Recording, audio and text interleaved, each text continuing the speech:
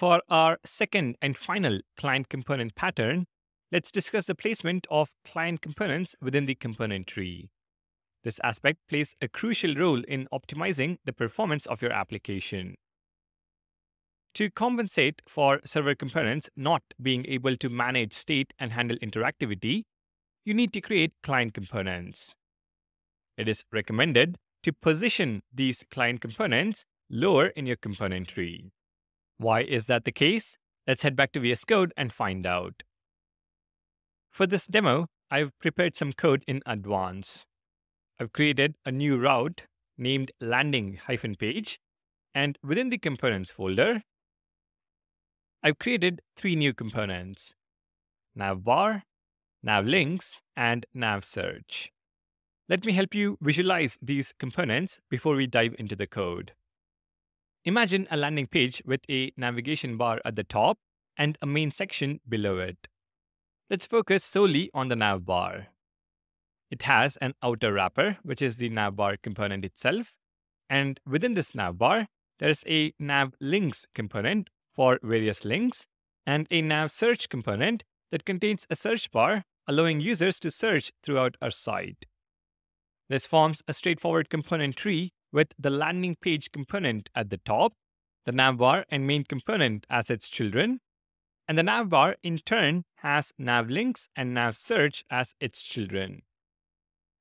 I have implemented this structure in code within our Next.js application. Let me walk you through the code.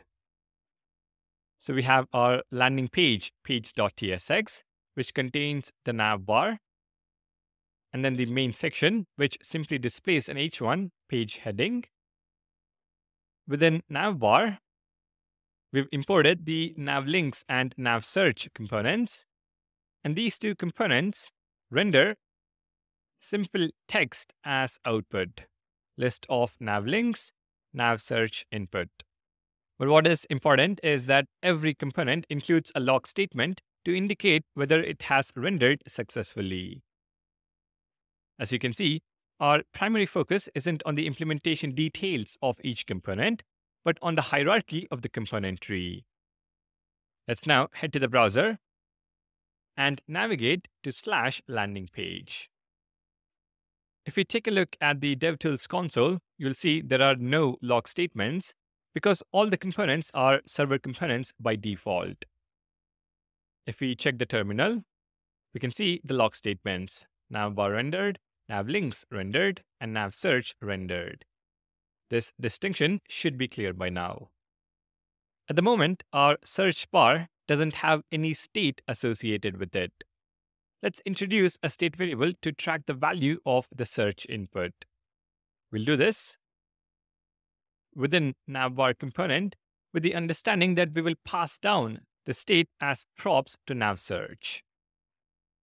So import useState from React, and we create a state variable search with a setter function setSearch and an initial value of empty string. As soon as we save the file, we see an error indicating that the navbar component is not a client component. To resolve this, let's add the useClient directive at the top. After saving the file and reloading the page, we now see the log statements in the browser for all 3 components, not just the navbar component. The logging occurs twice due to React's strict mode, but this won't happen in the built application, so there's no need to worry. But here's a thought. If useClient is declared in the navbar component, shouldn't that be the only component running client-side? Well, this is a common misconception. When you add useClient to a component, it not only makes that component a client component, but also affects every child component in the component tree below it. In our scenario, navlinks and navsearch become client components as well. Think of useClient as a boundary. Once crossed, every subsequent component in the tree operates on the client side. This is the reason we see navlinks and navsearch executed client side. It is crucial to understand this concept, especially if you have a large component tree. Imagine converting a server component to a client component to add some interactivity. This change would turn the entire subtree of children into client components, and consequently, all their code would be sent to the browser. As a result, you would lose all the advantages of server components.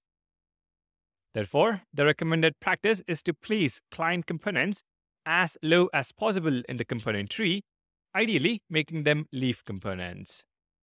In our example, we can revert the navbar back to being a server component and convert nav search to be the client component since it's the only one requiring state.